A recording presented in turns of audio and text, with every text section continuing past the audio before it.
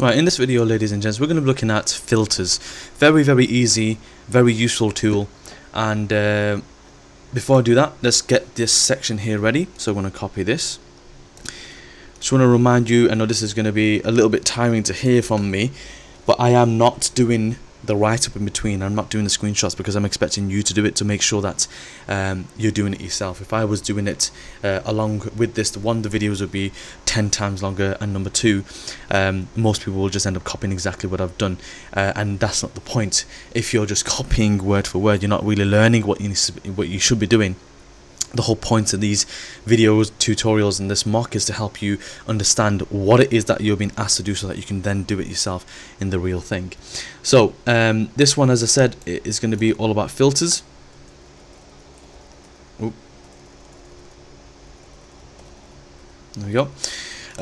So let's have a look. So we're going to come over here, and it's a simple case of, I think the easiest way would be to select these areas here. You go all the way down to the bottom, up to the last record. There we go. And then you go to data and you click on filter, and that is actually it. It's that easy. Now, of course, you'd screenshot this to show these filters. You can see these arrows here in these little grey cubes, and to show you how useful this is, if I go here, for example, it shows you all the film names. Now, if I want to just filter out only the data show one particular film, I would click on select all here at the top, so that they all get unticked or unchecked. There we go. And let's just say I want to see Annabelle, the data for Annabelle. So click on that and press OK. It should then only show the Annabelle data. Okay, so that makes it so much easier to work with that. So you can see, okay, this is the Annabelle data. This is how many people who came to. Now, I don't have the exact numbers unless I obviously sit down and count it, but we obviously have a pivot table that tells us that somewhere.